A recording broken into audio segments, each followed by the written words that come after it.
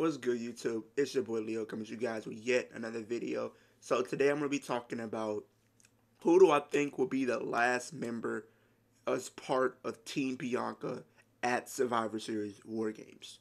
But before we get into that, if you guys are watching this video and you see the quality of the camera looks a little different because I changed the resolution. Went from 1080p to 4K.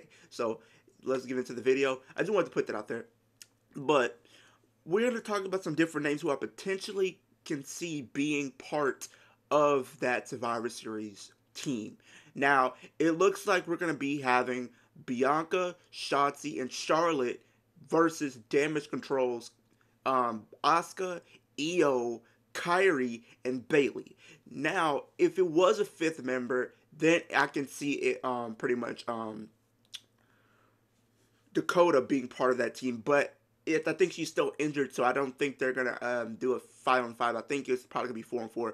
I could be wrong, but I'm gonna talk about some different names who I potentially think could be part of that team. So the first person I think could be part of that team is one that people have been talking about for a while now, at least for the last couple of days or a week and a half or something, or I believe, and that is Becky Lynch. Now, Becky Lynch is somebody that they have been rumored to be part of that team to go up against Damage Control.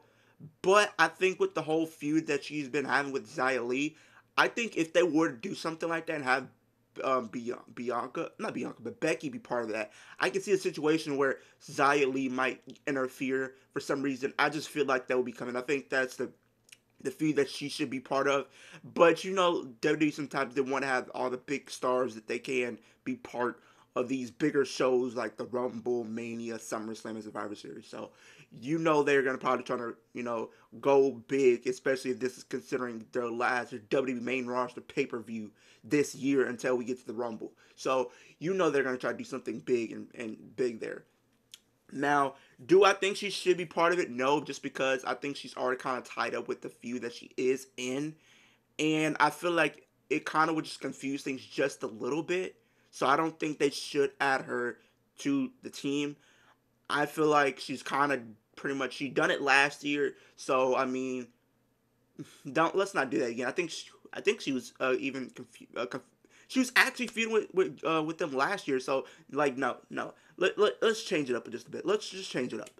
The second person that I could see being part of that team is a debuting Jade Cargill. Now, I think this could be a way to kind of get Jade Cargill into WWE. I think this will be a great moment to introduce her to the main roster fans and actually have her let her have a good showing at that pay per view so people can who aren't familiar with her get familiar with her and actually have the opportunity to get behind her as well. And just think of the matches that you could possibly set up or tease going into Mania. Like a lot of them, I've said myself, maybe Bianca versus Jade or a Charlotte versus a Jade Cargill. Those are two big money WrestleMania matches that you could potentially set up if you were to, have her be part of that Team Bianca War Games match.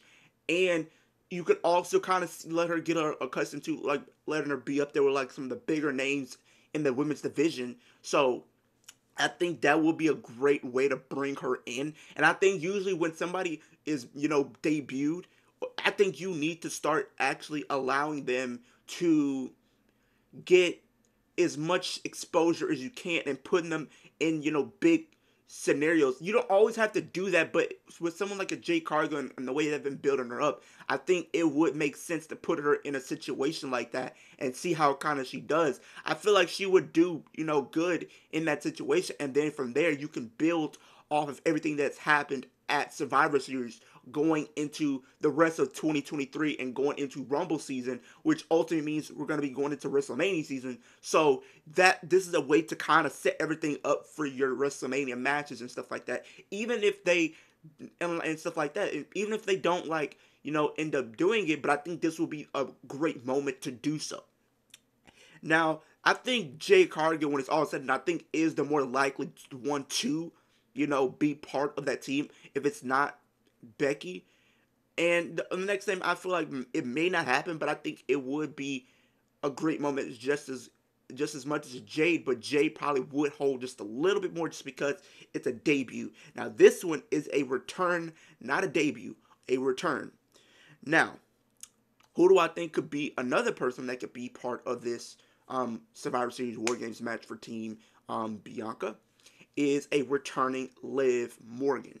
Now, this one doesn't really make sense only because she was taken out by Rhea and she was on the Raw brand, so it kind of confused things if she just shows back up on the SmackDown brand. Now, I think it would be a great pot for sure, just because we haven't seen Liv Morgan in about 3 months now. So I feel like it would get the crowd cheering for her and kind of reestablish her.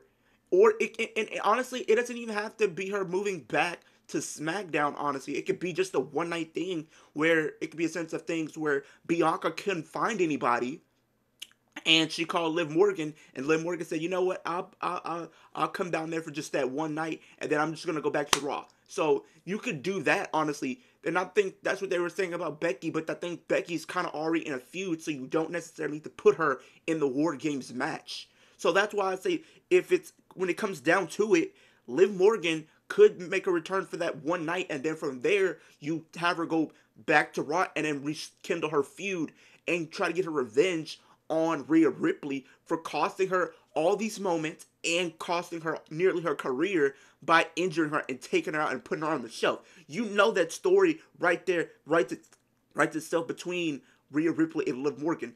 That is a big WrestleMania feud, worthy feud, whether people want to admit it or not. If you look at the story, it makes sense. But we're not going to talk about that. That's for another video, another time in the day. But when it comes down to it, I think either Liv Morgan is going to make a return for one night to potentially be on Team Bianca to face Damage Control and Asuka.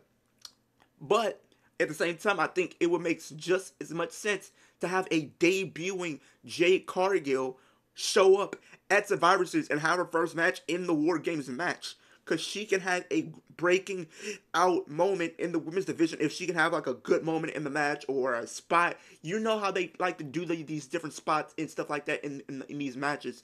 And usually it makes a star coming out of the pay-per-view. So I think that is the more likely. I think that's the route that they should go and have Jade Cargill debut at Survivor Series.